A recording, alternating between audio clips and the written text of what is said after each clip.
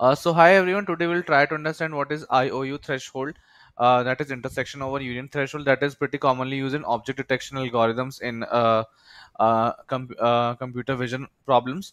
So basically, IOU is nothing but area of overlap upon area of union. As you can see in the image is pretty clear. So which two boxes are we considering? So one of the boxes is the actual box, the actual object present in the training data set, and the other box is the predicted box.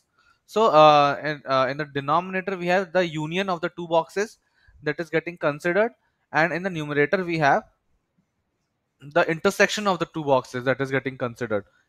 Greater the IOU, better is the prediction. So it does make sense, because if the intersection is very high, this means that the boxes are almost overlapping each other, and the area of overlap would be almost similar to area of union if the objects are very close.